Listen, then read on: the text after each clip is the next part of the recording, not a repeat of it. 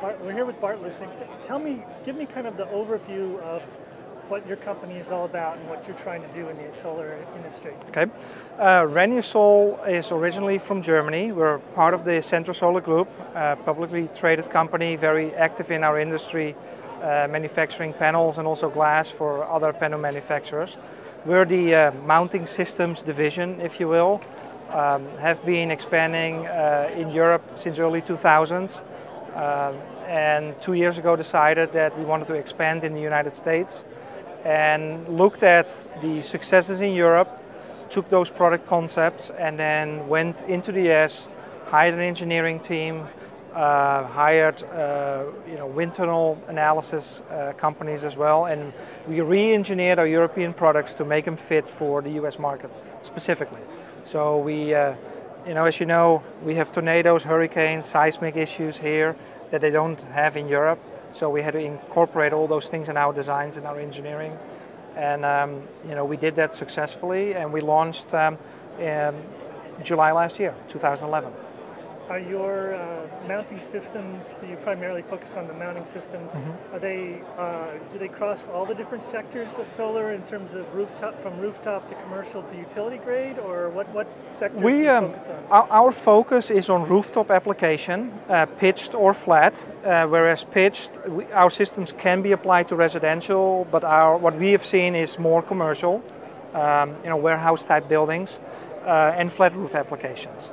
Our flat roof product, however, is also being used sometimes on landfills where no penetrations can be used.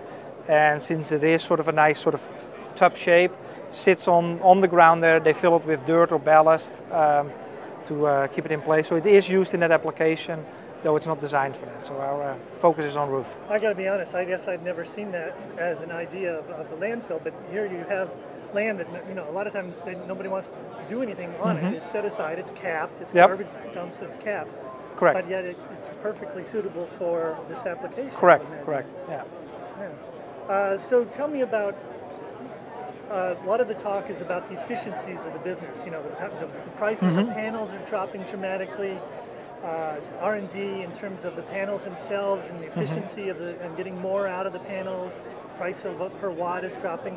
How does your product fit into that sort of that efficiency of the development of the market right now? When we looked at the European product and then bringing it here, we didn't just look at the product itself and the cost of the product.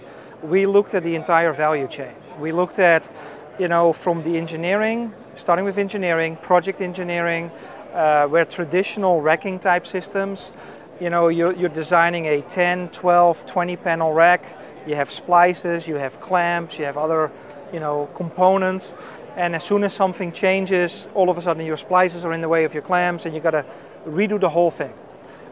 If the panel height changes because you got a better deal on a cheaper panel, your clamps that you ordered are no longer suitable and you got to wait for the new ones to come in.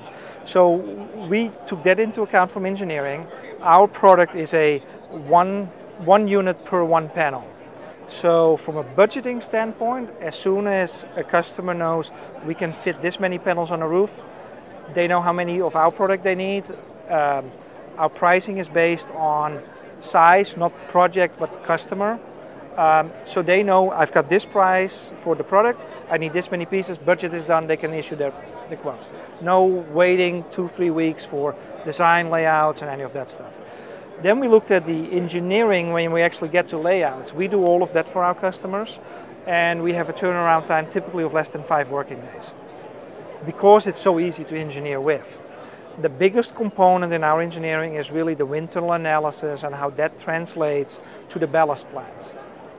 We put a lot of effort in that, and that's also what takes the most time, but it's also the most accurate in the industry today. So that plays right into this efficiency. If you've got less design time, more effective and efficient decision making by the customer and by the engineering team, that also helps in the cost structuring of the whole project. Correct, and then when they make the decision to use our product, we can ship up to 2,040 units in a truck. Depending on panel size, 0.5 megawatt or more. It gets delivered in kits of 60 or 10, but let's use the 60 kit as the example. When it then needs to be brought to the roof, it's already packaged, so one hoist, it's there. it can get staged on the roof where it's needed instead of a central staging location where then there's extra labor involved to distribute it, you know, to either cut rails or sort rails or open the boxes with the end clamps and the mid clamps and start separating everything out. Our 60 kit has everything in it that's needed. So it can be staged on the roof where it's needed, you open the box and you can start doing the layout. It's very effective, very efficient.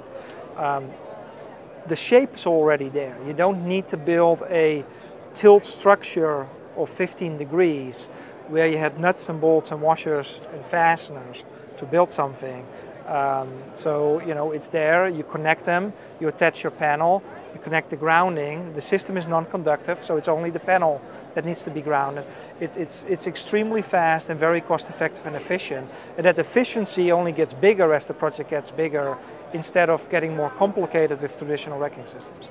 Tell me about the materials, and if the materials are not conductive, what are you using?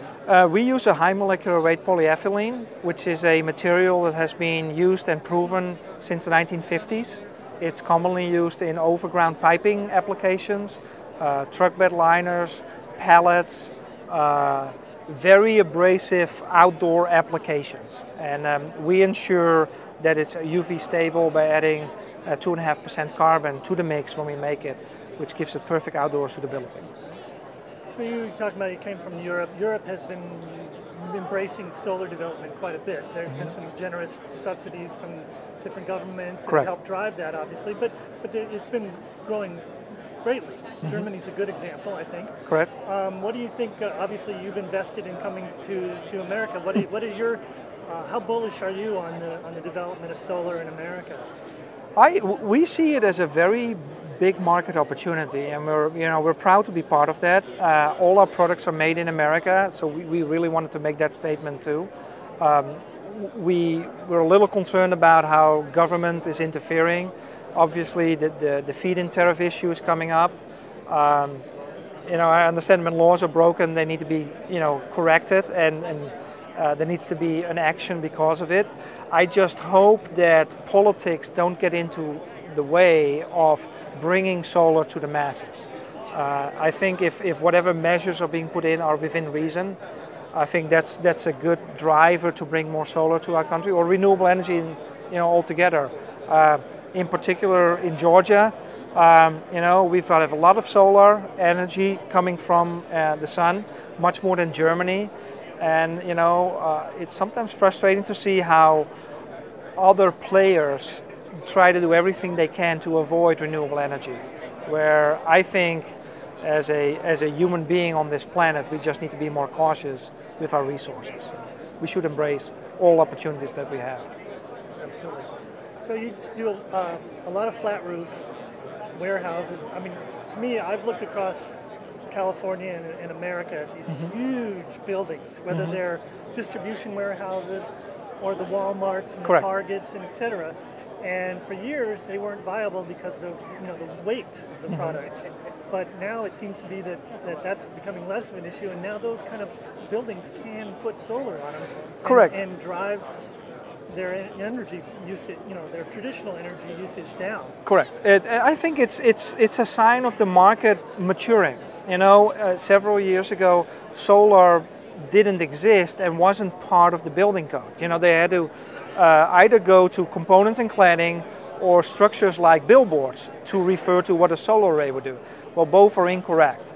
And I think as we learn more, and as there are companies like ourselves that do actual wind tunnel testing instead of simulation or calculations, there's a lot more knowledge out there. And what we learned with our system is we can take a lot of ballast out where it's not necessary compared to the traditional methods. But we also learned that there are areas on the roof, specifically sort of the north corners, where you have these wind vortexes that create a lot of uplift that you need to account for. And method 1 in AC7 does not. Method 3 is the actual wind tunnel testing, it does. So, it is more accurate and it's becoming more sophisticated to address that. And what we see in our system, in most cases, we can be less than 5 pounds a square foot on average, sometimes even as low as less than 2. But we can allocate weight and strength where it's needed and avoid it where it's not needed.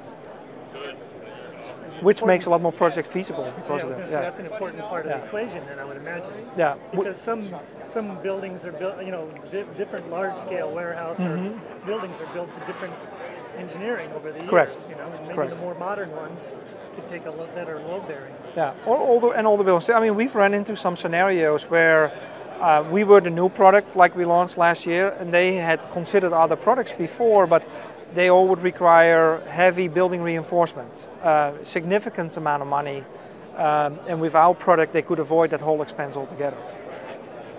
It would seem that your product, if technology and development moves along towards the lighter weight panels, the flat panel, the thin film, that actually plays into working with your product. Correct.